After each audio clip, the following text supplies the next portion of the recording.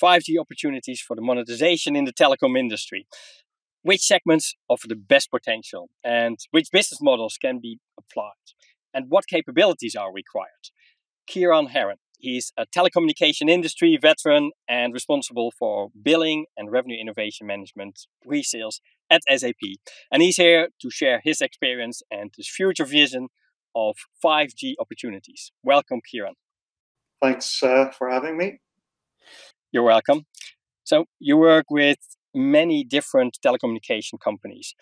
So which 5G business models do you think will be most successful and which can lead to new revenue streams for these organizations? Well, a lot of telco providers are looking at new industry solutions as the real opportunity for 5G. And offering industry solutions, that means the telcos are planning to collaborate with industry solution providers who in turn can provide services to their end customers. So that means the typical business models can be a lot more complex, and really B2B2X is one of the key business models coming out of that. And the number of players as part of the business model, for example, there's the telco provider, there's the industry solution provider, and then there's the end consumer who receives and consumes the service. And so managing those more complex business models it's the real opportunity to generate new revenue streams. So you were mentioning this B2B2X, and it's also much more complicated to define this business model. So what are the key capabilities needed to enable these 5G business models? So if you look at the traditional B2X model, where telcos are providing solutions to consumers or to enterprises, with the new B2B2X model, it becomes a lot more complex. And so essentially the telcos are providing services to the industry solution providers. They may be providing connectivity, for example, and at the same time, they may be providing solutions and services to the consumers. And a key capability is managing the service providers, the industry solution providers, and that means really enterprise billing capability is a key capability required to do that. Now, secondly, as well, given that telcos will essentially be collaborating within an ecosystem of partners, that also means there's a requirement for revenue sharing and settlement with those partners. So the ability to manage various forms of revenue sharing, whether it's commission-based models or settlement for royalties and so on. So being able to manage various different revenue sharing models is the second capability.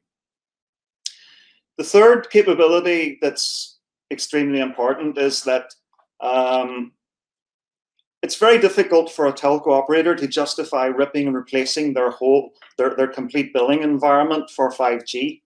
That simply from a feasibility and viability perspective, that might not work. So the ability to be able to deploy new billing capabilities and revenue management capabilities alongside the legacy systems without disruption, that's really the third key capability that's required. And then finally, a lot of the new business models require different forms of data. And in the past, telcos have been taking data from the network, for example, CDR data, other types of usage data. But now think about different types of data that's required. They might need data from the core, data from the edge. They might need to capture data from their partner applications via API, for example. So basically, the ability to take various forms of data from different data sources and normalize it as the input to the billing process. That's really the fourth key capability that's required. Yeah, and if we then look to the market right now, I think a full 5G enterprise offering may be just a few years away. So the question is, why should telco operators should invest right now in developing these capabilities? Can you elaborate on that? Some of the new business models like B2B2X, those can also be implemented on the current 4G technology.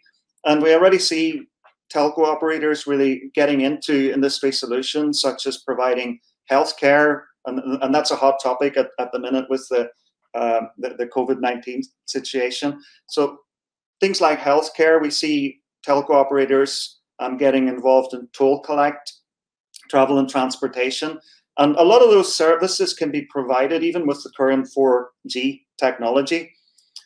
Obviously, in future, when we look at new capabilities such as mobile edge computing and really having the ability to offer services on the edge, that can be the real game changer for 5G.